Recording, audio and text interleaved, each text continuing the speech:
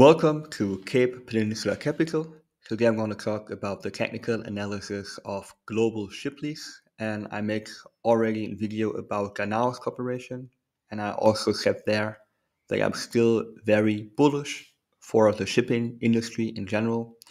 And today I want to talk a little bit about the overall situation of global ship lease, and in the end of this video I will also provide you with the setup on how I will trade this stock. Where are the points where I will go long?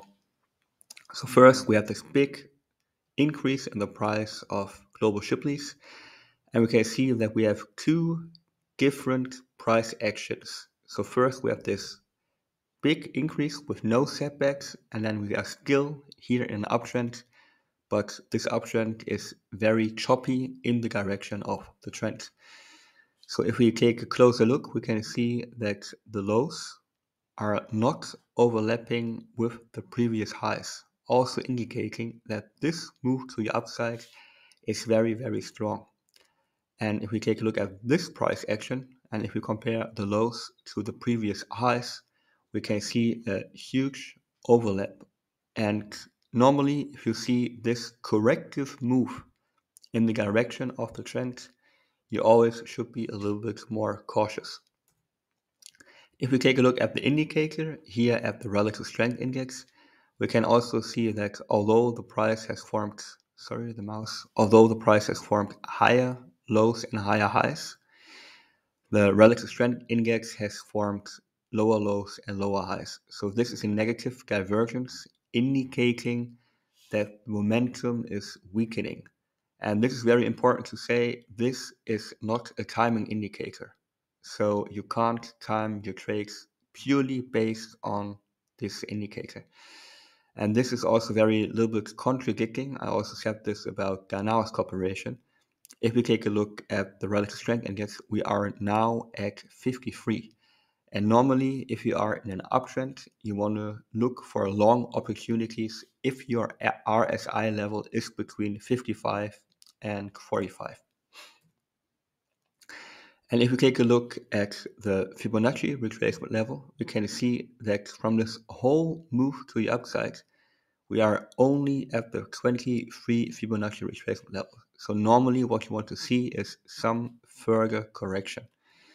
So here we have also a very dominant support area. So here we have, here was a resistance area, here it has acted as support.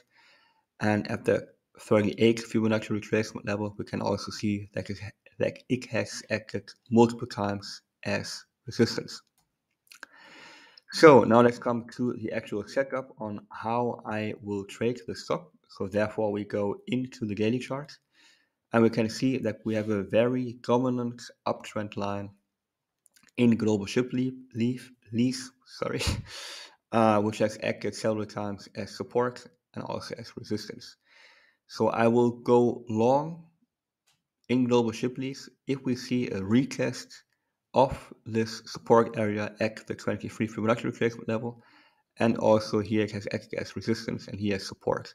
So this is where I will look for long opportunities. So for example, if we see a hammer candle as here or here, I will go long. But the setup which I prefer more is if we would retest the 38 Fibonacci retracement level. Because at this level, we have lost enough of steam, enough of pressure. So then we can start a new big uptrend to the upside. And here a short reminder about the fundamental situation. If we take a look at the shipping rates, we are still 5 times higher than the 5-year average. So these shipping companies right now, they are making huge amounts of cash. And we have also seen a huge shift in the policy of the Federal Reserve. So in the future, we might expect a faster tapering and also rate hikes in 2022. And normally these shipping companies and value stocks in general perform relatively good in those environments. So thanks for your time. If you have any questions, please put them down into the comment section.